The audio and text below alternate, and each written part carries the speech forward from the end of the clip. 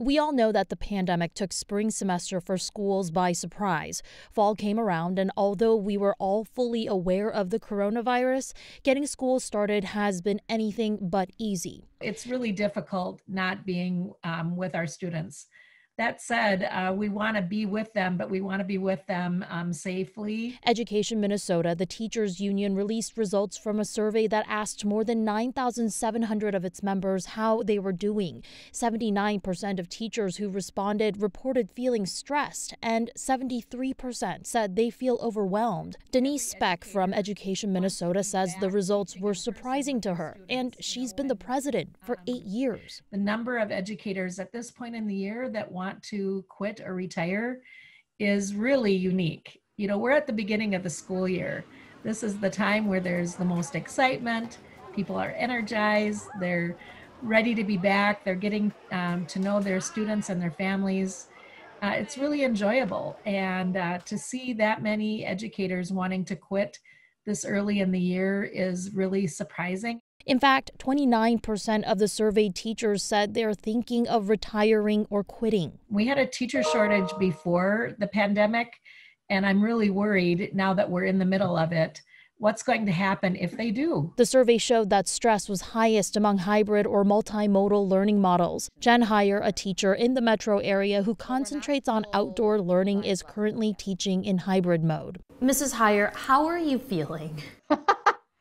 I think every teacher has different feelings on that. I am very fortunate to be at a school that embraces outdoor learning right now.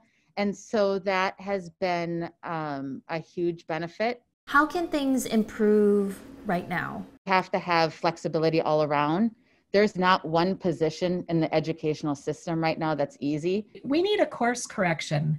We've always said that the learning model that our students and staff are in on day one isn't going to be the learning model we would see on day 45 or even day 60.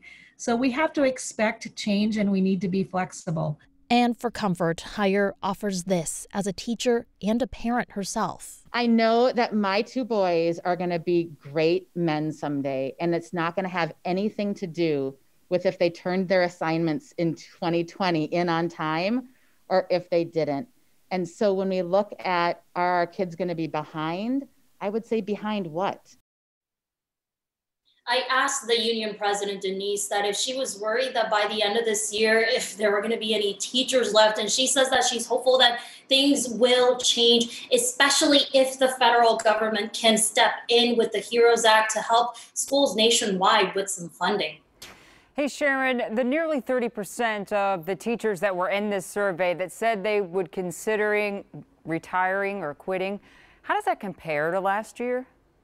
Well, so I asked that exact question, Jana, and Education Minnesota told me that they did this survey in light of the COVID-19 pandemic. So obviously there is no apples to apples comparison, but they did give me another data point to consider. They say that retirement from this year, August to September, so before the school year started, that those numbers were up compared to retirements from August to September of 2019.